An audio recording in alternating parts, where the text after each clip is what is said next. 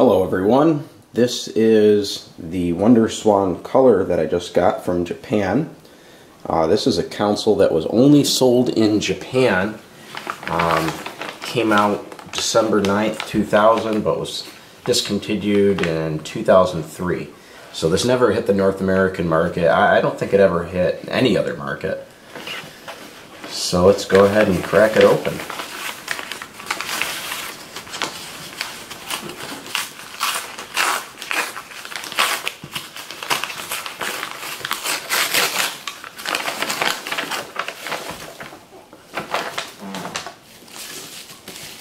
So this is the Final Fantasy Edition console. This one came with the game, with a specially themed handheld.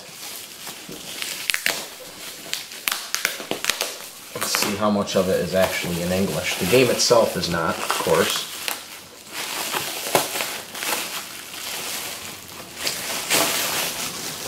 So the box isn't in perfect shape, but it's pretty good, considering this is over 10 years old. It's not too bad. So you can see they're definitely laying Final Fantasy on right here.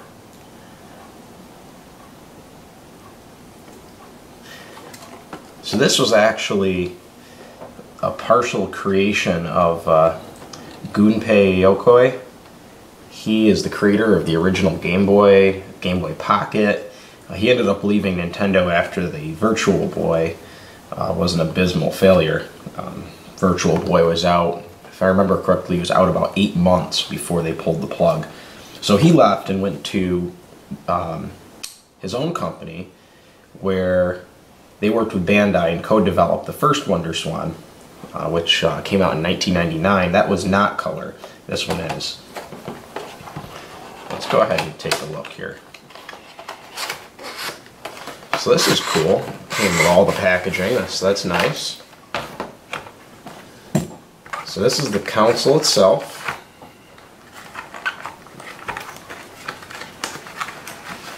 Let's see if I can get it out of here without mangling the package.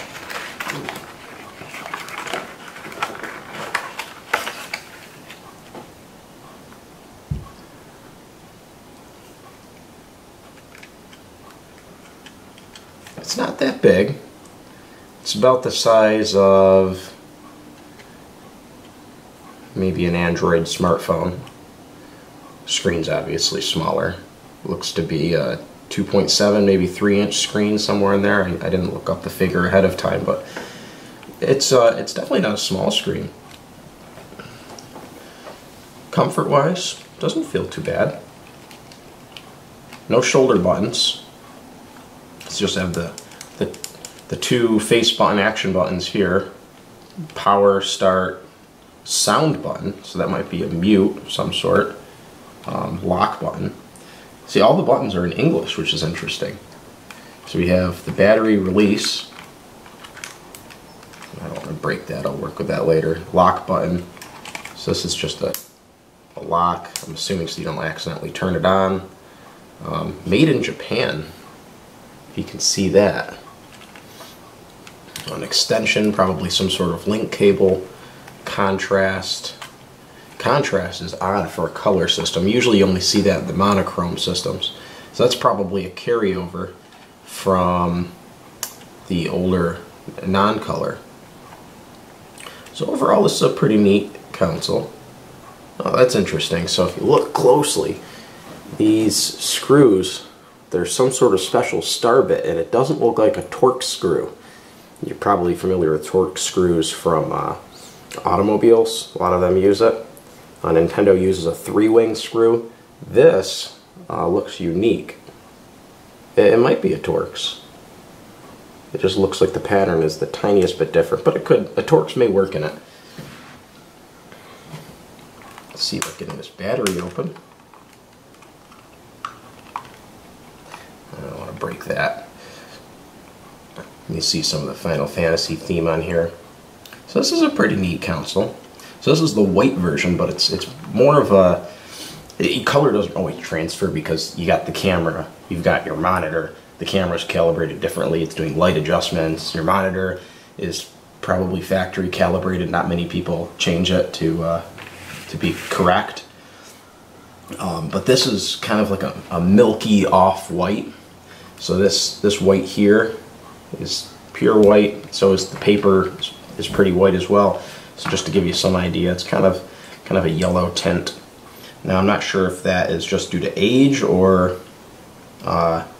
if it came that way, but I'm assuming it came that way because usually if it's due to age, somebody left it on a shelf for 10 years and it faded on top. But this entire thing is evenly colored the entire way through, even in the little nooks and crannies. So I'm going to guess that the factory color came that way.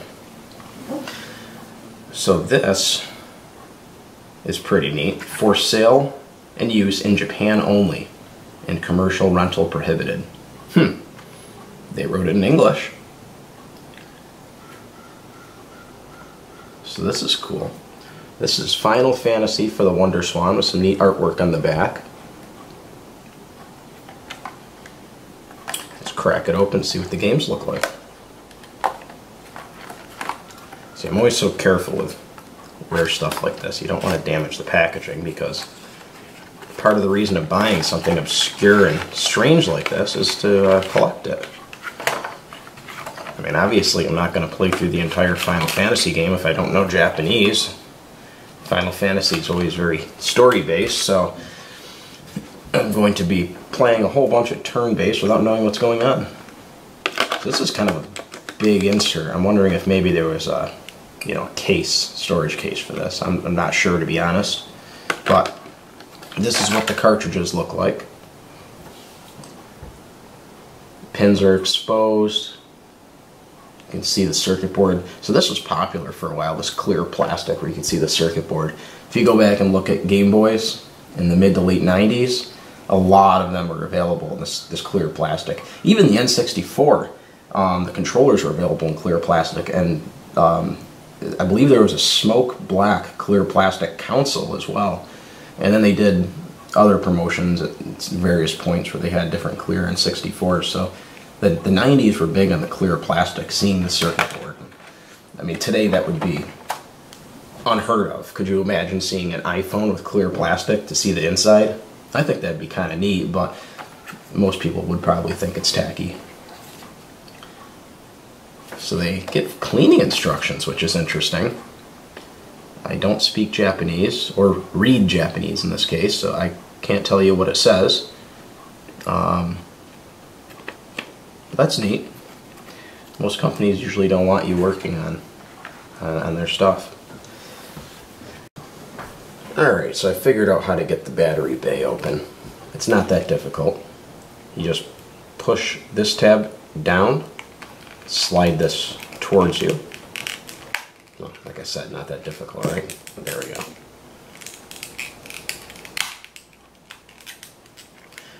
Okay, maybe I should take that back.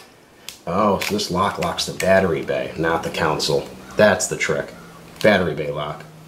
It takes one AA battery, which is interesting. Most Nintendo consoles always took two, or Nintendo handhelds rather. Cartridge slides right in and fits flush. The entire cartridge is visible and the pins sit inside.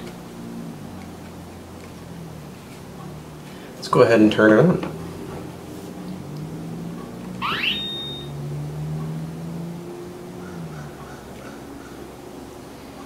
So obviously not backlit.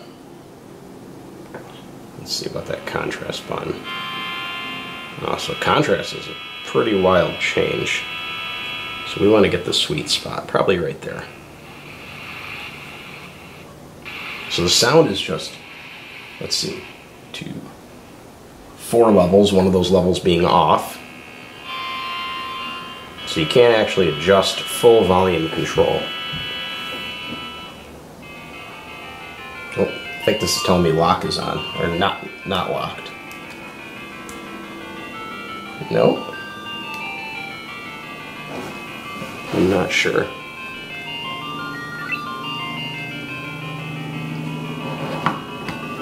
So for a size comparison, here's the Game Boy Advance, which was kind of the chief competitor at the time, and this was the dominating system. The Game Boy Advance is chunkier, it's larger, just by a bit, about the same thickness. I mean, because of the battery pack, they're the same thickness on this side and it's thinner over here, but for all intents and purposes, it is roughly the same thickness. Obviously you have two directional pads on the WonderSwan, one on the Nintendo, but you do have shoulder buttons on the Game Boy Advance, which was big at the time because a lot of Super Nintendo ports were coming to it.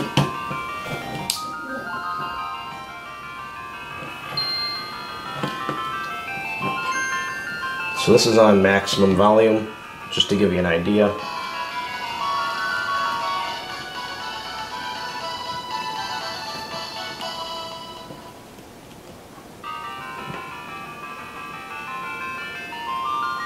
They seem about the same. The Nintendo Game Boy Advance might be the tiniest bit louder.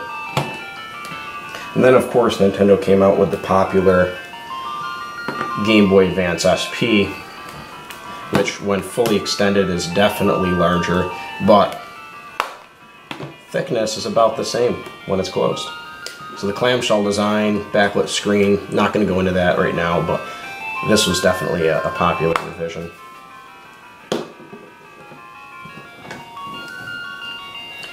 Well, that's the WonderSwan Color, and I hope you enjoyed it. Leave a comment, and if you have any questions, I can take a look and I'll see if I can answer it for you. Thank you for watching.